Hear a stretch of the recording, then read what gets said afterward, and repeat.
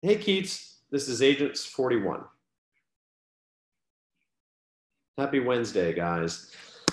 Today we're going to talk about a second answer to the question we asked on Monday. Again, in case you forgot it, the question on Monday and the question for the week is, do you ever feel overwhelmed and what do you do about it? And yesterday we gave one answer, which was a framework of you don't know what you don't know, you know what you don't know, you know what you know, and you don't know what you know.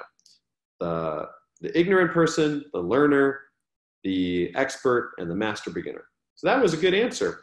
You know, the basic answer to the question was you feel overwhelmed when you don't you know what you don't know. Like the student feels overwhelmed because, oh my gosh, there's so much I don't know. What am I supposed to do? So the right thing to do when you feel overwhelmed is to learn. But you see, there's a problem with that answer, which is that the master beginner is also doesn't even know what they know. The master beginner is questioning everything they know to learn even more. And so this leads us to the second answer, which is two frameworks for the relationship between clarity and confusion. So in the classical view, the more clear you become, the less confused you become. As you understand things more, confusion goes away. So this is pretty intuitive. I think all of us sort of assume this by default. If you want to feel, so the answer to the question is, if in the classical view, is if you want to feel less overwhelmed, learn. And as you learn, you'll get more clear, and as you get more clear, you'll be less confused. But there's a Taoist view, which is that clarity and confusion are correlated. So the more clear you become, the more confused you become. How could this be true? This is ridiculous. It's actually not. It's actually my experience of life. So why is that? Well, last week, you remember we talked about dialectic. Every argument has a counter-argument. Every counter-argument has a counter-counter-argument, and so on. And so the question is, if all these arguments are valid, how can anything be true?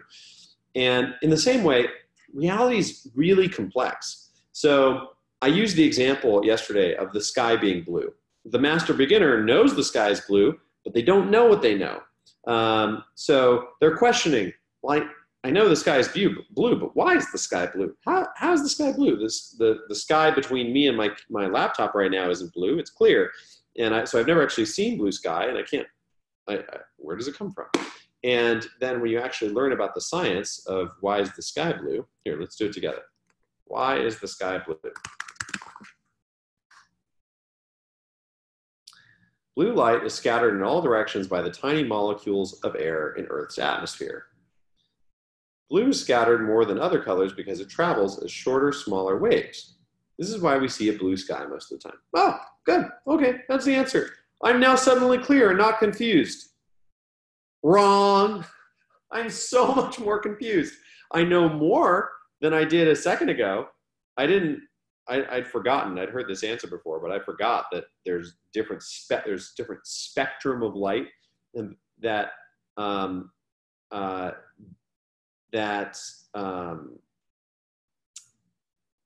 blue part of the spectrum scatters more because it travels in shorter waves.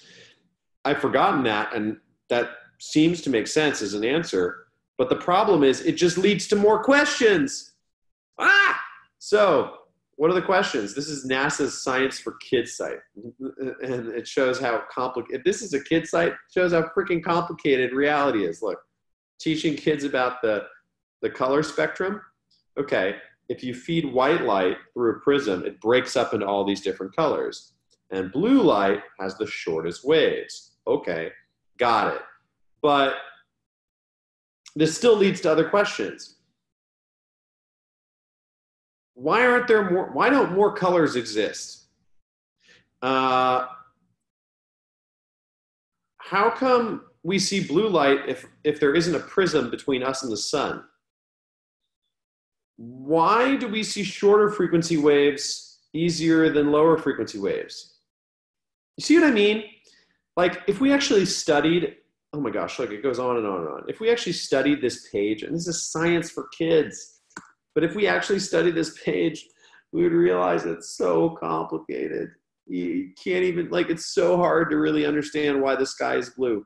So the Taoist understanding is that as you increase in clarity and you understand more and more and more about why the sky is blue, you also increase in confusion because the amount of questions explodes. So they are correlated. They go in the same direction. You become more clear and more confused at the same time. And so going back to the original question of the week, which is, do you feel overwhelmed and what do you do about it?